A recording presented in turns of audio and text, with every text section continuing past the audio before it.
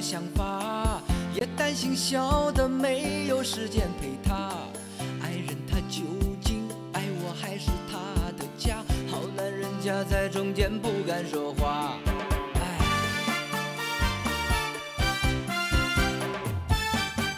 要知道生活的节奏越来越快，人们的沟通的问题是否存在？两家的双亲世代该不该相互关怀？是不是见面少一点才会亲近？亲近亲近亲近亲近亲近亲一点。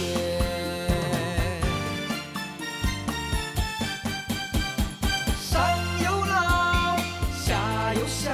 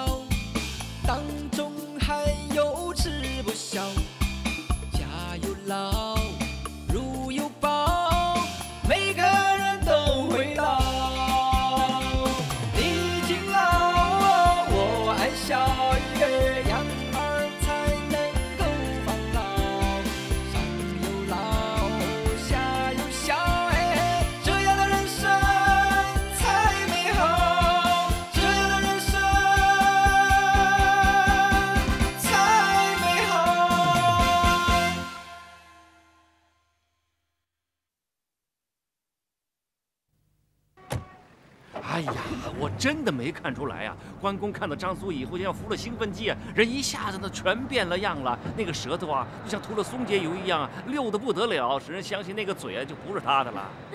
那当然了，关公再老实也是个男人吧？身边坐着一个这么漂亮的女士，当然会情不自禁了，对不对？哎呀，我想啊，那个张苏啊，年轻的时候啊，看上去一定很漂亮的。她呀，是我中学里的班主任啊。哎，告诉你啊，你一定不相信，这个张苏啊，已经50岁左右了啊，50多岁了，你别搞错，看上去像40多岁啊！哎呀，现在的人呐，看外表什么都看不出来，先进的美容术啊，把人的辈分都给搞乱了。你看，什么妻子们像女儿了，老师们像同学了，母亲像姐姐了，姐姐像妹妹了，男人的辈分就这么蹭蹭蹭的往上涨了。男人们没办法吗？没法美容吗？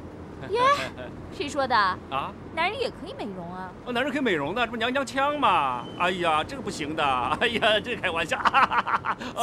这样，你干什么啊？难看死了啊！你这不是往我家开吗？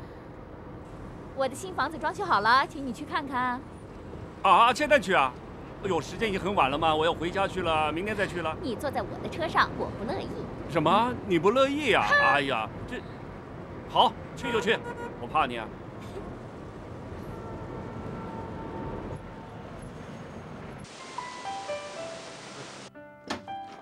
请。啊，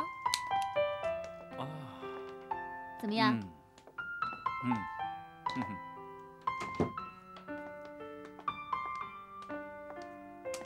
怎么样？哎，不错啊，你总算有个属于自己的地方了。你坐下，我给你倒杯茶。哎，好。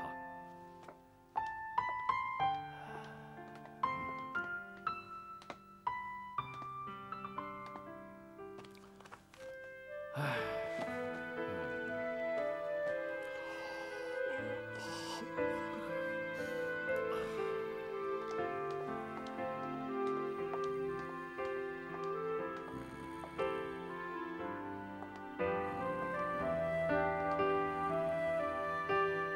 成初，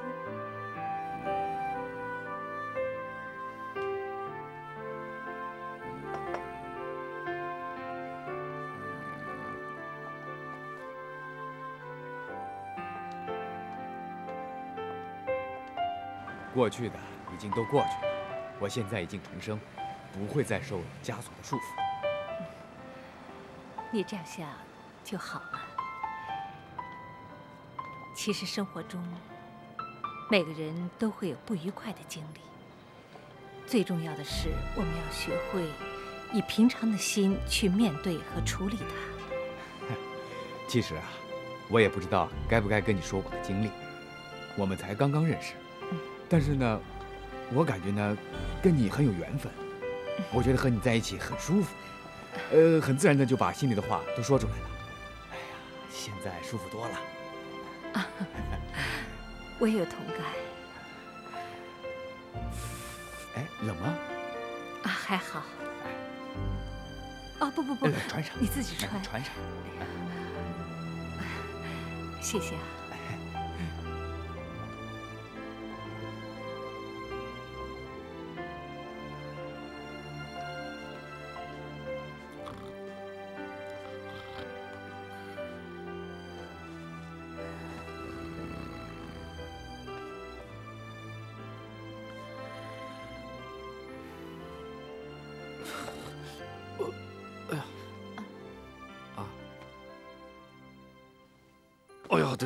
对不起啊，我在你家睡着了。你睡啊，继续睡。哦，不了，我该走了。哎，成初啊，你再坐一会儿嘛。你看我这个新家也没什么人来。你是男人嘛，他们告诉我说啊，如果这里家里有男人来呢，阳气就会重一点，阴气就会少点。不是吧？你可是不信这个的。有时候会信一点点。嘿嘿嘿，你这不要蒙自己了。你这屋子里早有男人来过了。别误会我啊，我说的是造房子的工人、装修的民工，个个都是男人，个个身强力壮，阳刚之气很足的。好了，我走了。成初啊，你是不是在回避我？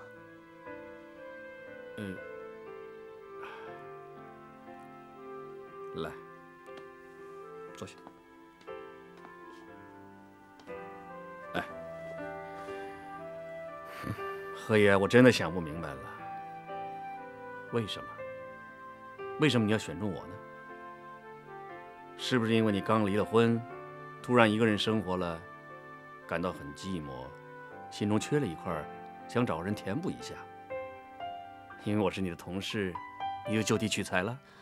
错，因为我了解你。你了解我什么？我跟你工作那么多年，我渐渐的发现，你的身上有我需要的东西。我有什么你需要的东西啊？你人好，你对人善解人意，能理解人，你会真心真意去对待一个人。哎呀，我也是普通人啦，不要把我说成圣人一样啊。成初，你知道我一直对你有好感，所以我才会辞掉美术室的工作，到你的工作室来跟你一块工作。因为我觉得跟你在一起工作很轻松。因为我们是志同道合呀。你人好，还是因为你对老人家好，特别是你岳父岳母。你跟我讲过，一个坏人，他是不可能对父母好的。那你就太不了解我了。对上面4个老人呢，我是有怨也有恼火的。我对几个老人家好啊，那是一半装出来的，你知不知道？但是很多人连装都不肯装呢。就算很多人装了，他也不会承认的。我的婚姻是失败的。我当初结婚的时候，我前夫很有钱，我很看重他的物质生活。可是后来我和他生活了一段时间之后，我觉得很无聊。说出来你可能都不信。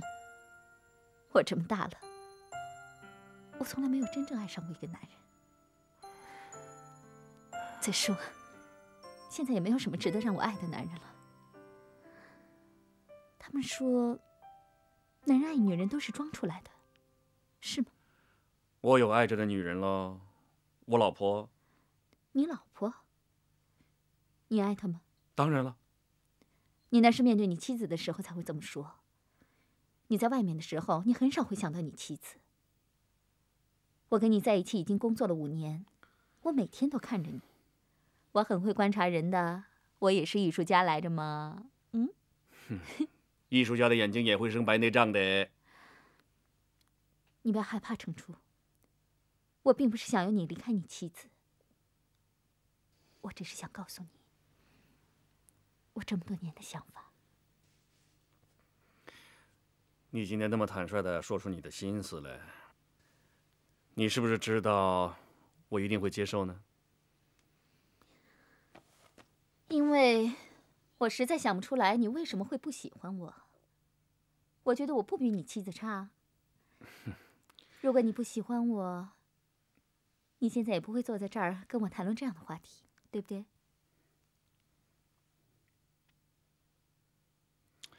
好了，既然你那么说了，那我走了。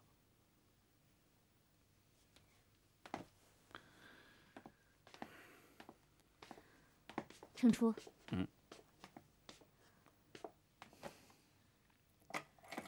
这个我房子的钥匙，从今天起，你随时都可以来。好了，回家吧。没吓着你吧？我给你开门。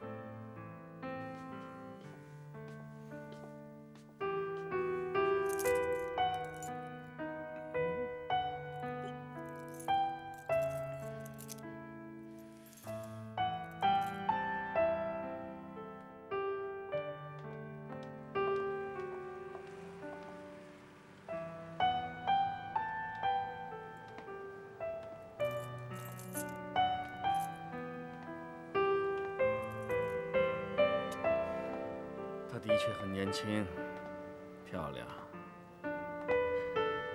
她喜欢我是事实啊，让我怎么面对她呢？我无权阻止她喜欢我。陈初啊，你是一个诚实、稳重、坦白，对家庭有责任的人呐，不能做对不起太太的事啊。绝对不可以，绝对不可以。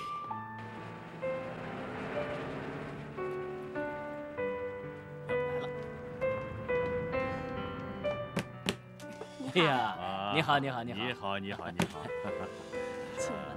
嘿，你好，你好，你好。你好。啊，来，里面请。哎，两位专家教授，里边请。哎，好好好。来来来，坐坐坐。哎，好，来坐坐坐。厉教授，请您签个名，留个念吧。好好好，谢。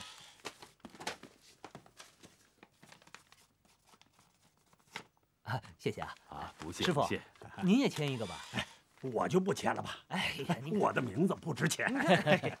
二位专家教授啊，我在太平洋呢订了一桌酒席，还请二位赏光啊。哎，还吃啊？哎，中午官委已经请过了呀。哎呀，一顿便餐。哎，晚上呢是正式的酒席，请二位专家教授给个面子啊。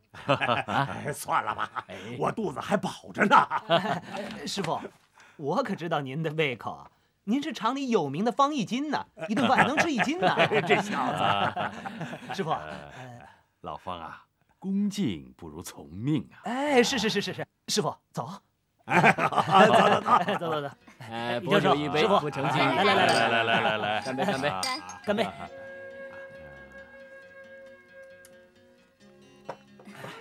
两位前辈，请慢慢吃，别客气啊。是，李教授，请。来，哎，大家一起来。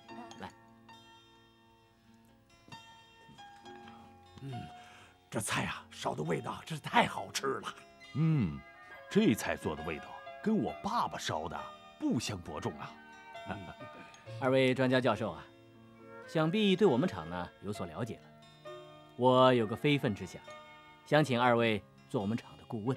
哎，我跟官委说过了，我没本事，年纪大了啊，做不动了。师傅，官委，方老是不是看不起我们小厂啊？哎，我可不敢看不起你呀。就凭这一桌菜，我可没本事看不起你呀。哪里，方老，你们二位都是贵客，我怎敢怠慢呢？冯总，别叫我方老，叫我老方。李教授，方老已经拒绝我了，您总得给我留点希望啊！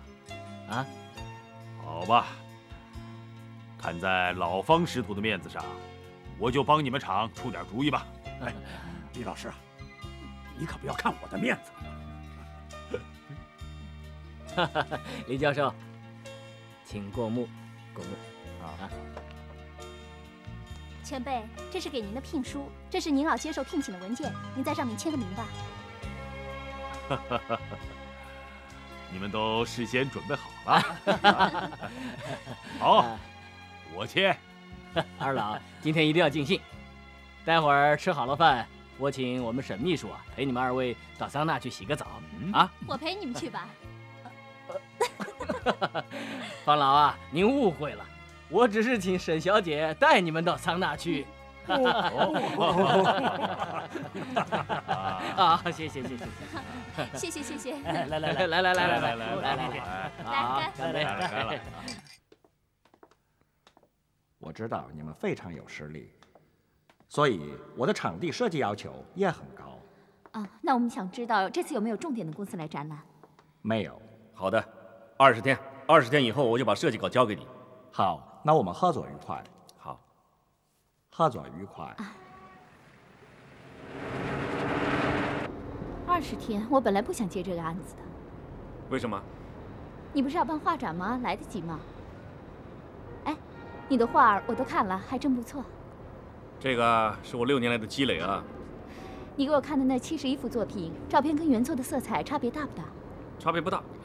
不大，那就不错啊。你还有29幅啊，你当心画不完哦。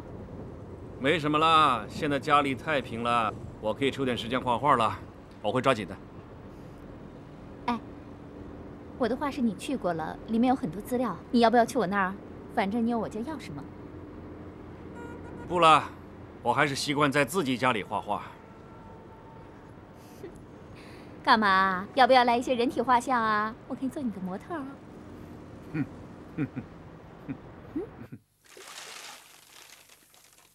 哎呀，老李啊，你怎么就答应他当顾问了呢？谁知道他们是什么厂子？当初你拒绝的太坚决，不婉转，又不留有余地，我怕场面上太难看，太尴尬，就答应他了。哎呀，我心里怎么想啊，就直截了当的说，我不会婉转嘛。再说还有你徒弟的一点面子嘛，我这是带你给他们一点面子嘛。哎呀，你不要考虑我的面子嘛，你该拒绝就拒绝。哎呀，老方啊，我这个人呐，就是这一点做不到，也学不会，就是不会说不。来，老方啊，今后你来给我当经纪人吧。啊，由你来帮我说不。哎呀，老李啊，我听人说洗桑拿舒服。是啊，这简直是在受罪嘛，就像在蒸笼里面蒸人呐，肉都快蒸熟了，我看呐，撒上点油盐酱醋啊，都快成粉蒸肉了。哎呀，很科学的，出身汗，把汗毛孔里的废物啊全部都排泄光，皮肤呢也就爽快了，人也就轻松了。哎，这是一次脱胎换骨啊！哎呀，哎呀，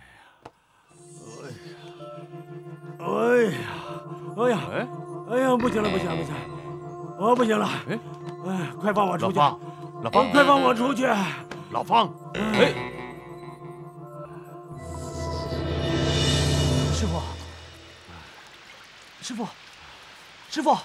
师傅，你吓死我了，没事吧？哎呀，这叫啥名堂？这哪叫花钱洗澡啊？水深火热，这简直像受日本鬼子的刑罚呀！老方，你没事吧？没事，小乖子，快带我出去！好，带我出去！来，哎呀，师傅，早知道就不带您来了嘛！哎。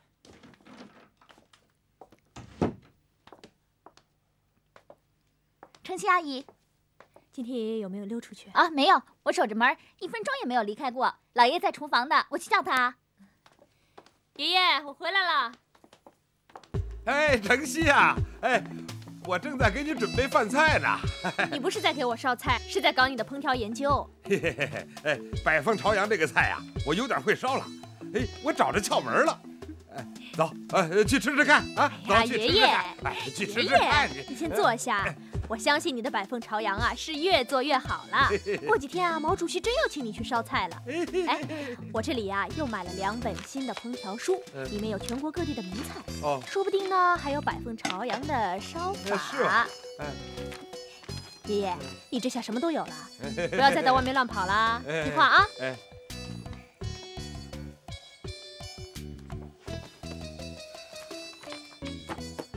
这本章程呢，我看了3遍了。他借鉴了国外的养老经验，又具有中国的社会主义特色，既为国家社会分忧，又减轻了社区里委关怀老人的压力。最重要的是呢，把儿女从家庭的重压下解放出来。如果他成功的话呢，肯定可以在中国推广了。今天呢，我在这里召开各独联体成员开会，目的只有是……等，你不是我们的成员，你无权召集会议。我知道我没这个权利，不过呢，我有一个提议啊，是这样的。我看见这个章程以后呢，发现有一些不足之处啊。我们觉得很好嘛，有什么不足啊？不足之处呢，就是把我们子女呢都排除在外了。哎，不把子女排除在外，还写这本东西干什么呢？爸，我很感谢你们的好意，但是子女呢都是家庭成员嘛。我不是要参加你们的独联体，我只是想啊，在章程里头呢加上一条，如果遇到什么重大问题呢，要和子女呢有商有量，商量解决问题的办法。我可以考虑。你们听，笑笑在唱歌。拉拉开开。哎呀，卡拉 OK， 老头子这个都搞不清。哎呀，我这耳朵是怎么了？真是的。啊，陈春妈怎么了？哎呀，这么好的嗓子就在我的身边，我竟然没发现呢。这个笑笑的声音呢，圆润、宽阔，还富于乐感呢。就是有点沙哑。就是要沙哑，性感，像邓丽君。妈，你也懂性感，懂邓丽君呢？我们老房子啊，隔壁有个老裁缝，他的女儿唱起歌来呀，喉咙沙哑的像鸭子叫，他们说是性感。哎呀，你看我教了这么多年的学生，就希望在他们当中啊，培养出一个歌星来。哎呀，谁知道啊，这么好块料子啊，就在我的眼前呢。是啊，我们年纪大了，越是最近的事情呢，他记不住；越是眼前的事情呢，又看不清，所以他得老花镜了。去听听。走。让我们来真心对待吧。奶奶，你唱。唱什么？快乐是永远的家。一切都只为找到他，哪怕付出忧伤代价。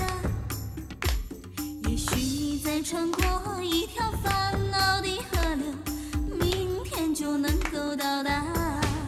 小红，我们今天买的股票又升了5毛，真的。你就不好了，有好事也不通知我们一声，真不够朋友。其实我也不懂股票的，幸好我有一个朋友在这方面很内行，经常提供消息给我。原来你有内幕消息的，下次可不可以告诉我呀？没问题。好，我们就不打扰你了，吃饭的时候再聊。好，再见啊。拜拜。进来。喂，你好。哎，你呀？是吗？好，现在帮我全部抛掉，然后再投资。行了，这件事儿你全权替我负责，好吗？谢谢啊，拜拜。李总，刚才我男朋友来电话，他给我们买的股票已经涨到4块钱了。真的？当然，我叫他卖出所有的股票。那他有没有说我们再去投资什么股票？看你呀，好像买了不少股票吧？我只买了一点点，我只是玩玩而已。我想我以后会多买一点，希望可以乘胜追击。我告诉你啊，可别一心只念着做股票，忘了自己的本职工作。如果是这样的话，我可饶不了你啊。快去工作吧。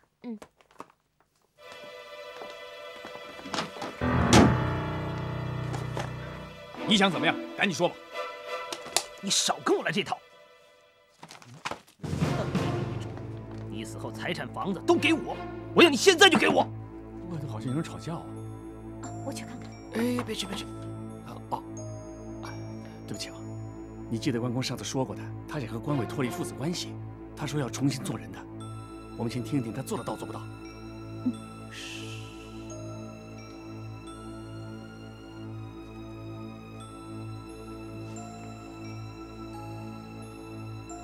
你欠揍啊！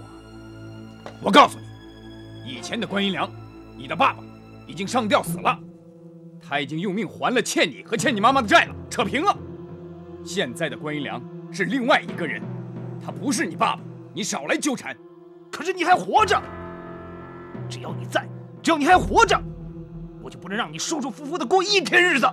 你忘了我们现在是法治社会了，你敢骚扰我，那就等着法院的传票吧。好，我家的门钥匙已经换过了，你再也进不去了。如果你敢撞门，居委会和警署会把你当窃贼一样的抓起来，因为我已经跟他们说了，我是独生，我没儿子，我更没有什么遗嘱。好，我都记住了。成初，我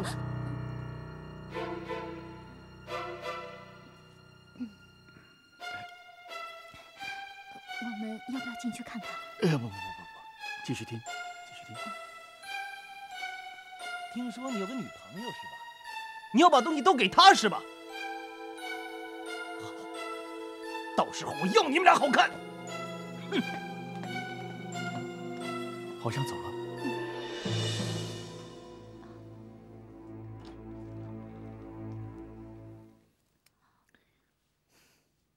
哇，关公，关公真好啊，真是太好了，何爷，关公现在你看全都变了样了，那是旧貌换新颜呐。关公啊，你跟张毅的关系啊，是不是进展很快呀？那还用说吗？你看关公从上到下这身衣服，你再闻闻这个味道。你们想的太深了吧？我跟张苏只不过是什么呀？跟张苏怎么了？是不是已经得手了？我跟他只不过增加见面次数而已。你真是的，什么叫得手啊？关公啊，你误会了，我说得手是指情感嘛，我也没有说别的。对了60、70，莫说已老，80、90，年纪还小，心里年轻最重要。阿平啊，你在笑我唱的难听是不是啊？不是，张奶奶，你唱的挺好听的，收音机里难听。哦哟，你在触我眉头啊？阿平啊，这个长寿健身歌啊，是个100岁老人的经验，很有道理的。你要是学会唱会啊，将来就能长命100岁。等我唱会了，我再教你，你再回去教你爷爷奶奶，怎么样？啊，谢谢张老板。你别叫我老板，你就叫我张奶奶。那个老板呐，就是万事还没有看淡的表现。他还要用心机啊，这对健康不利。这么说起来，我要下岗了啊？什么？张奶奶不做老板了，那这个售货亭是不是要关掉了？哎呀，关不了，我不用心机，那你用一点嘛。好了，我要出去一下，你看好了啊。我出去就来。张奶奶走好。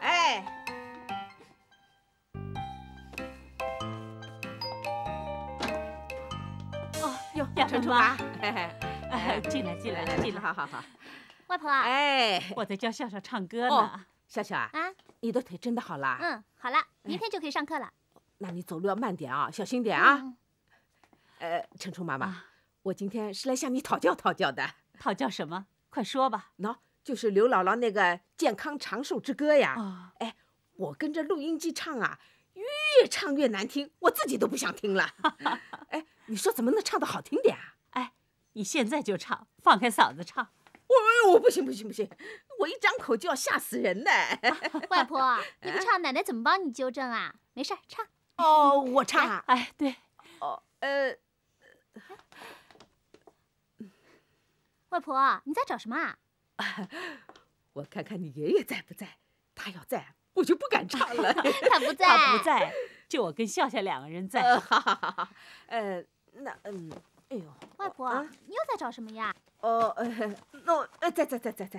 那歌词呀，歌词要是没有歌词，我不是瞎唱了吗？哦，啊，那我就唱了。胆子大点，放开嗓子唱。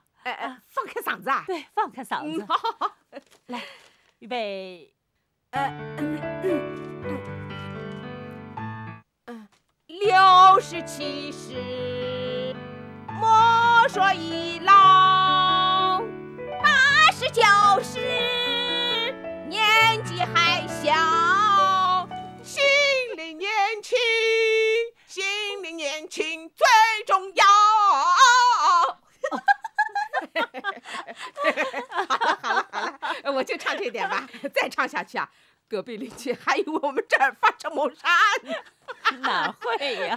哎，陈楚妈，我这种嗓门从来没有听到过吧？那倒是真的，世界上啊，没有一种乐器可以跟你配的。你这小鬼！哎，但是你有优点啊！我这种嗓门还有优点啊？对，你呀，中气足，音量大。你从喉部发出的音量比人家从胸部发出的音量还大。哦哟！哎，你以前学过唱歌吗？哪里啊，没唱过。以后啊，我教你。哎呦，我谢谢你了，谢谢你了。好了，奶奶外婆，我先回房间整理明天上课的东西啦。啊，好，去吧。小心。哎，我说程初妈，这刘姥姥的歌啊，弄得蛮好的，意思也好啊，让人越看越深。她是叫人修养内心的。对，我下定决心了，跟她学。一点一点从头做起。好。喂，毛经理吗？是我。啊？我把我研究的新的面料给了你们厂，同时又给了别的厂，收取了2家厂的报酬。我没有下流到这种程度。有证据？说。对，我最近是给太空纺织厂当了顾问。这是我的自由，谁也没有权利干涉，并且我并没有给他开发什么新的产品。你把那个太空厂的产品和我已经出让给他们的专利证明拿出来给我看。程楚爸，这太空纺织厂到底怎么了？我给南方纺织厂研制出了一种新的面料啊，市场看好，可他们说呀，我又把这种生产的新技术啊转让给了你徒弟的太空纺织厂。我会做这种事吗？真是岂有此理！这事儿倒要弄清楚啊，别太空厂真的瞒着你做了这件事。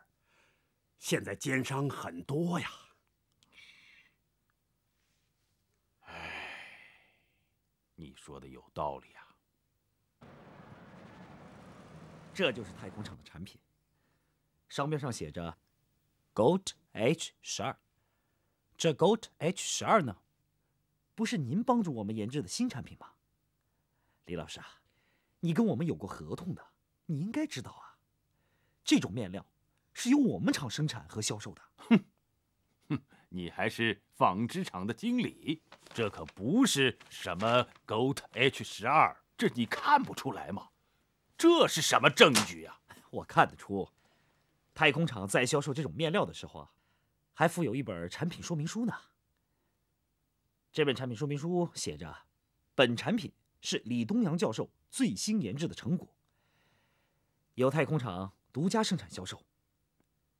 您再看看，上面还附有您的大幅照片呢，和一张由您亲笔签名的受聘于太空公司顾问职位的证明。你不要客气了，这个相片是我，证明也是我签字的。可是这个蹩脚的面料不是我设计的，这是5年前的淘汰货。可是又有谁懂得真正的面料呢？淘汰货，加上您的威望，再加上这种面料的名称，他们已经赚大钱了。你这个奸商，你什么都要，就是你自己的脸不要。你损害我的名誉，我到法院去告你。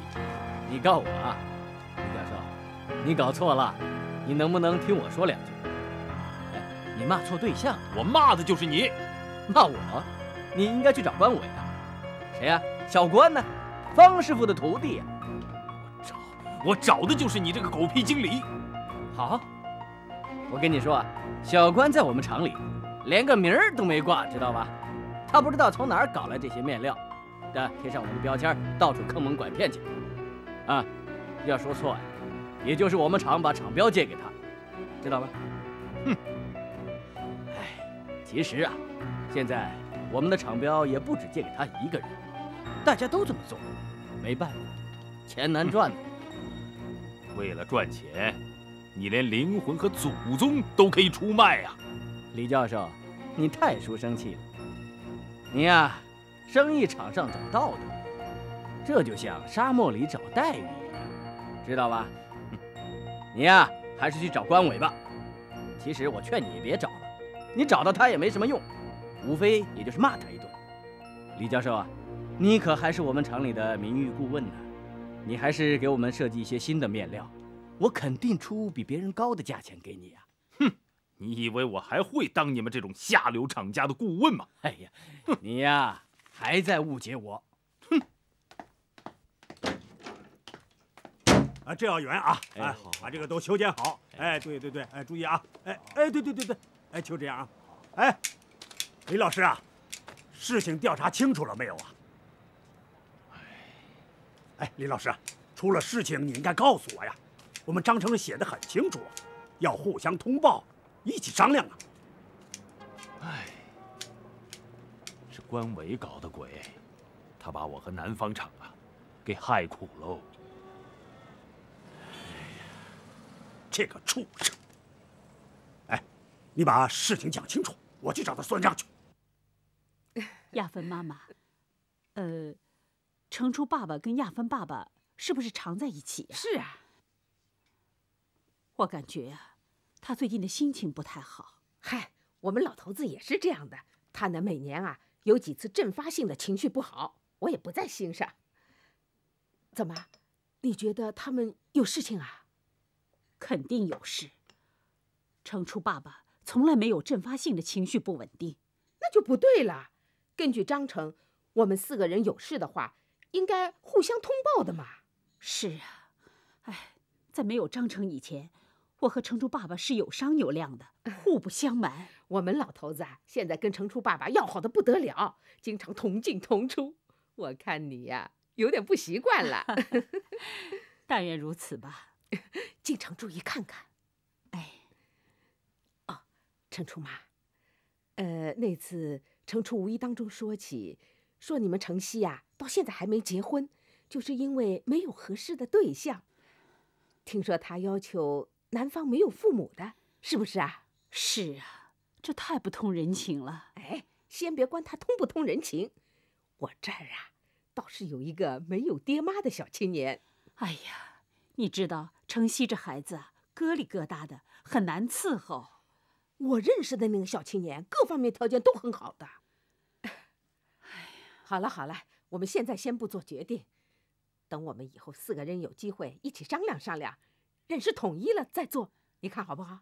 好。哎，那我要走了。啊，哎，你不要送了，不要送了。不要紧，不要紧。哎呀，别送了，以后常来玩啊。哎，好。哟，李老师，哎，快请进。老方啊，你有关伟的资料吗？没有啊，我已经打电话给我的大徒弟了，叫他通知所有的师兄弟，全体出动。一定要找到那个狗东西。来，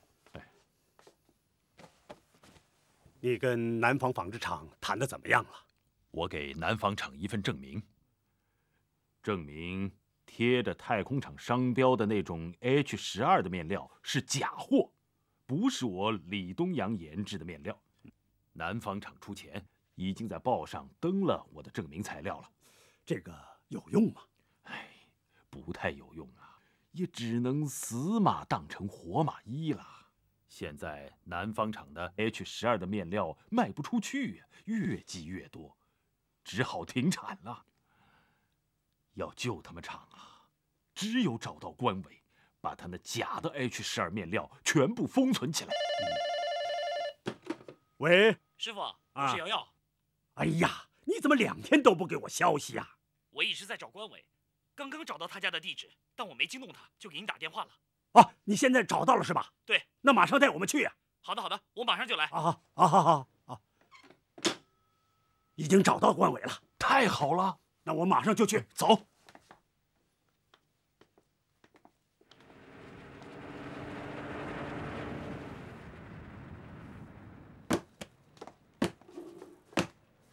来，师傅，小心点。师傅，谢谢啊。关伟就住在这楼上。好，上去看看。走。啊，师傅，走。找谁呀？我们找关伟。关伟他不在。哎，你们干什么啊？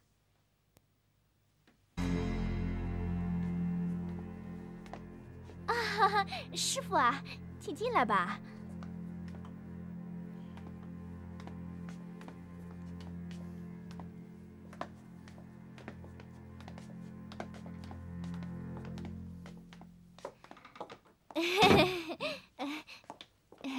师傅啊，我还以为是什么黑社会老大来了呢，吓死人了。林妹，你是真不认识我们几个了吗？你跟关伟结婚的时候，我们可是都喝过喜酒的。啊，对，我想起来了，我们结婚那会儿啊，你们都来喝过喜酒。哎，你还是关伟的伴郎呢。我记得那会儿啊，你的酒量可大了，把8个闹新婚的热门拼的都到桌子底下抢着吃肉骨头去了。那不是我，是他。我这几年长胖了点。啊，对，就是你。灵妹啊，我们是来找关伟的，他人上哪儿去了？他是断了线的风筝，没项圈的野狗，谁知道他去哪儿了？他每天几点钟到家？啊，回家？回家？哎呀，师傅啊，他哪把这儿当家呀？他每个月给我2000块钱，死了人了他都不管，想来就来，想走就走。除了那一张结婚证书啊，我哪方面都不是他老婆了。哎呦，他这样对你吗？这还算好的呢，他还嫌我难看。要不我怎么会穿得像唱绍兴戏一样的？我是怕他连2000块都不给我了，把那结婚证换成了离婚证了。哎呦，这死小子一坏，样样都坏。哎呀，方师傅啊，您是他师傅，他最怕的就是您了，您可得替我好好管管他呀，师傅。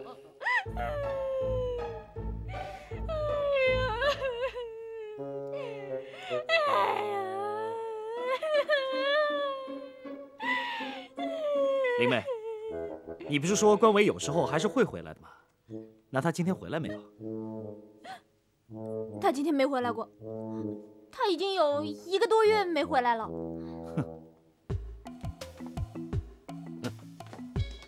哎，你们干什么？你们，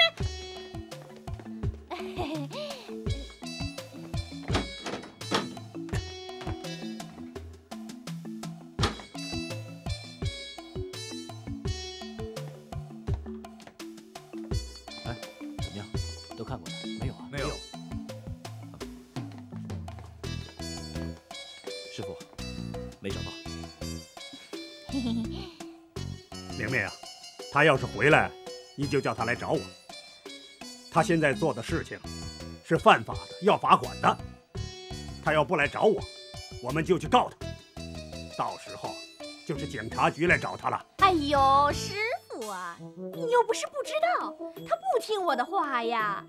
这种坏家伙呀，只配警察来找他。程楚吧，我们走吧。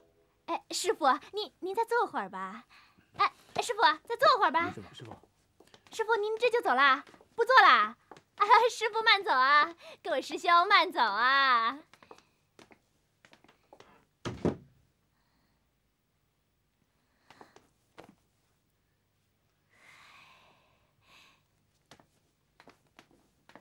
出来吧，他们都走了，还不出来？快，擦一擦。走了。哎呀，都走了。真走了？真走了，看你怕的。平时很天很地的，别有今天这样子。哎喂，我说你干嘛要弄一盆冷水啊？冻死我了！你就像东郭先生和狼里面的狼啊，救了你，你还说不舒服。再说啊，人家这不是来不及准备热水吗？这要是太烫，你哪能蹲得进去啊？要不咱们重新再来一次，我给你放开水，你再蹲进去，我叫他们再重新来找一次。这干什么？好玩啊？干嘛啊？